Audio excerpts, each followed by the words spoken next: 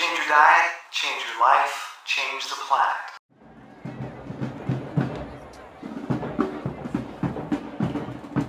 Hey, it's TVO coming to you from a boot run in Woodford.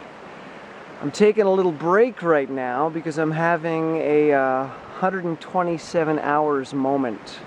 I am deep in the woods, in the wilderness, off trail. Not on a trail, I'm just running through the woods in the snow.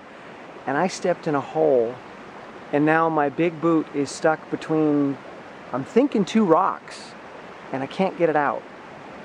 And I started to panic a bit because even though it's almost 80 degrees in Bennington right now, it's quite a bit colder up here, and the snow that I'm sitting on is taking the moisture out of me.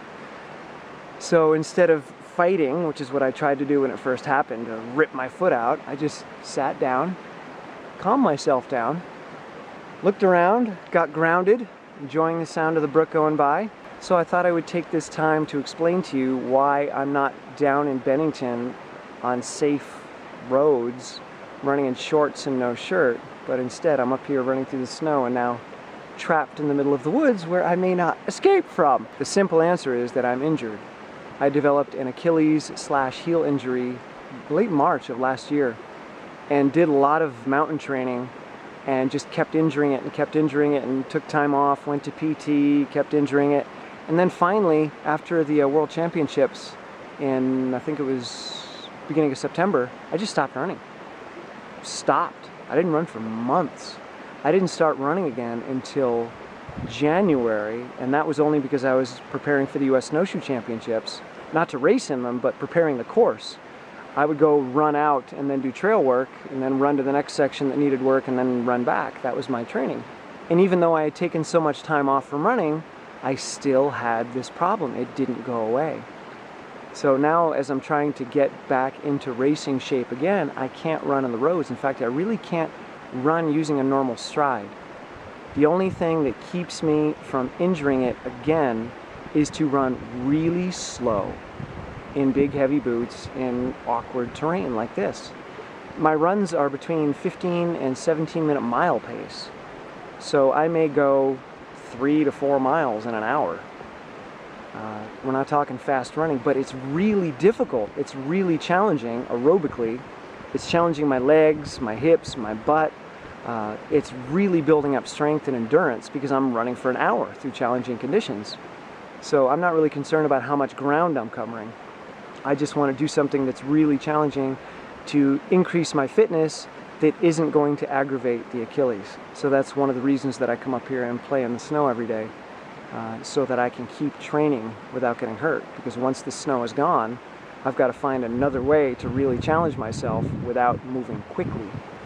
So I'll see what that is. I'm also wearing a boot at night that keeps my ankle in a flexed position. Because normally when your toes point under the blankets, that shortens your Achilles. So it gets shorter overnight. So you want to keep it stretched. So there's different kinds of boots that you can wear while you sleep to keep your Achilles lengthened so it doesn't shorten, and that definitely helps. I can walk when I get up in the morning. For most of last year, I'd wake up and I wouldn't be able to walk. So that's definitely helping. I'm also doing eccentric strength on my leg. Like, instead of calf raises, they're calf lowers, where I stand on a step and I raise myself up with my good leg, and then I lower myself down below the step with the bad leg. So I'm building the strength on the eccentric lengthening rather than on the concentric contraction. So I'm not strengthening it on the way up, I'm strengthening it on the way down. All right? And that might all be moot because that bad leg is now stuck in a hole and I may not be able to get it out.